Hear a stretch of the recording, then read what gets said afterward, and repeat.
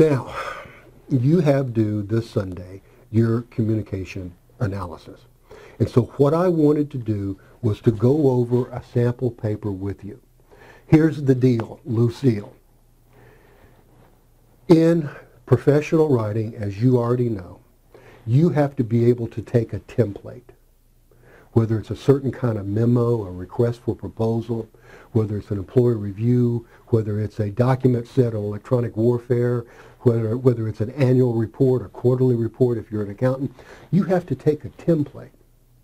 And usually someone will hand it to you as something somebody's done in the past. And you have to follow that template to the letter. It's a skeleton. The same in this class. In these projects, I'm giving you a template. And I'm challenging you, A, to follow that template, and B, to start adding in some of the chunking devices that you've already talked about in week 1. So let's take a look at this communication analysis here. Let's first look all the way up here in the top left. And so I don't want any title pages or anything. If you want to put your name on your final delivery, that's fine. Just put your name up there, the name of the course, and project 1. That's fine. I don't want a title page or anything. Now comes your main title. And one of the rules is that main title has to be A, the largest thing on the page, and B, it has to be at least 2 point sizes larger than any subtitle. So look at this communication analysis and then look at that subtitle on background. Is one 2 point size, at least 2 point sizes larger than the other? Yes, it is. It's 4 point sizes larger than the other.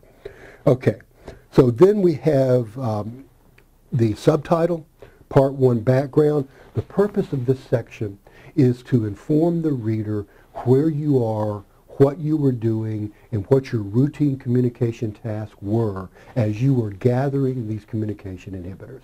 So in other words, it sets the context for the table that is to follow. This is nothing more than a paragraph, 2 short paragraphs that sets the context for the communication inhibitors. Now comes Part 2, the list of communication inhibitors. Now, there are several things that students sometimes get wrong when doing this list of communication inhibitors. Thing number 1 is that you don't provide a general definition. In this list of communication inhibitors, I'm looking for a general definition, not a definition that applies to your workplace or the problems you found. I want a textbook, dictionary type definition. Of course, you can't plagiarize. You have to kind of read all the sources I gave you and come up with your own definition, one that makes sense.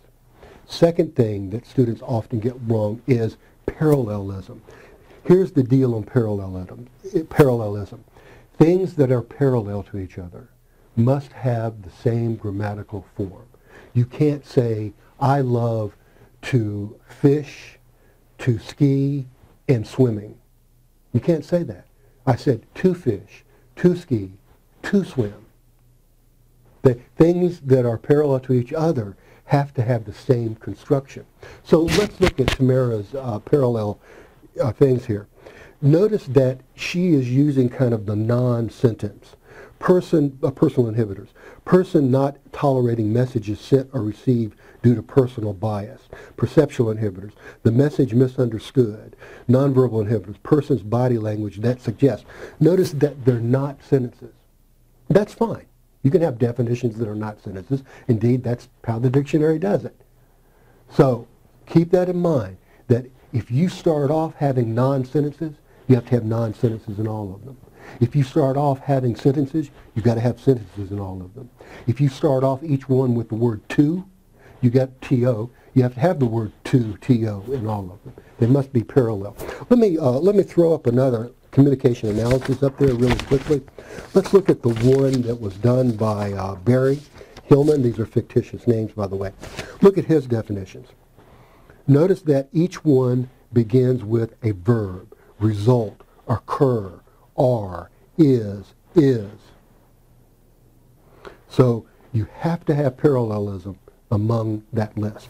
Third thing that students usually get wrong is that they don't style the name of the inhibitor In other words, it looks like the body copy. That's a list there.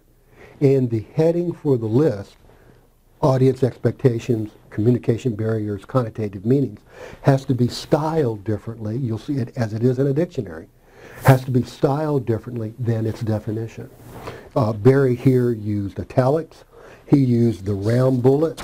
Let's go back to Tamara's. And what did Tamara use? She used the little flower bullet, and she bold-faced each of the communication inhibitors. Okay, so that's the deal on the list of and definitions of communication inhibitors, and that's the hardest thing to get right. Now, the next thing after that is part 3, the application of inhibitors, divided into 3 parts: communication sample, communication inhibitor, and application. The communication sample is actually the kind of verbatim, or at least your summary of it, the thing that happened. You simply are reporting what you heard, you're reporting what you read, and you're doing it without judgment as accurately as you can. Then comes the identification of what inhibitor is represented, you think is represented, in that sample that you just gave me under communication sample. Then the third part, application. In application, you bring the two together. You justify why you think that that sample is that kind of inhibitor. For example, Tamara's refraining from answering questions asked by instructors even if I know the correct answer.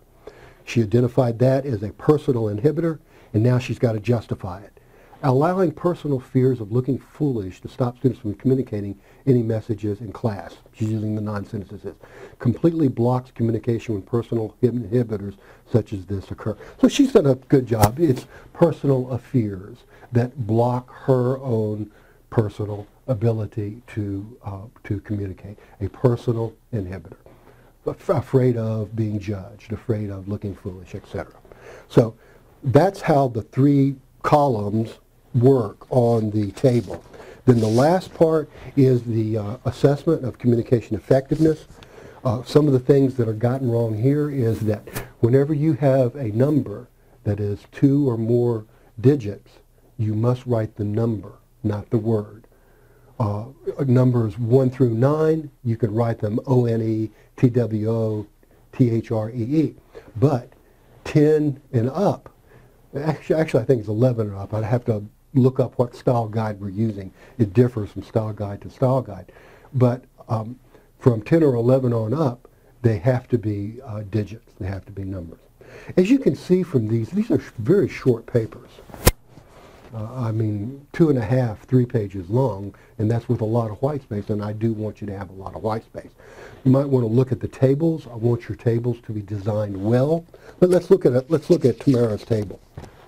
Tamara does a good job look at Tamara's table. She does a good job at leaving white space at the edge of each cell. And if you don't know how to set white space around a cell, you need to do some work on that, or maybe I'll post a video on it on Microsoft Word. But it's a good look. She's got a good looking table, and she leaves ample white space around the text in each cell. That's something else that I'll be looking for. So there you go. I know I'm getting this to you a little late. If you need extra time, now that you've kind of heard this and you want to go back and redo things, don't worry about it. It takes me a long time to grade these things. It takes me about an hour, hour and a half to grade each paper. Okay, so there you go. Again, if you need extra time on this project number 1, let me know. It's no problem whatsoever. We're adults. You have full-time lives, and you're trying to go to school at the same time. I understand. This is adult education. So let me know if you need extra time, and I will respect that. Okay, great talking to all of you, and I will look forward to looking at your Project 1 next week. See you later.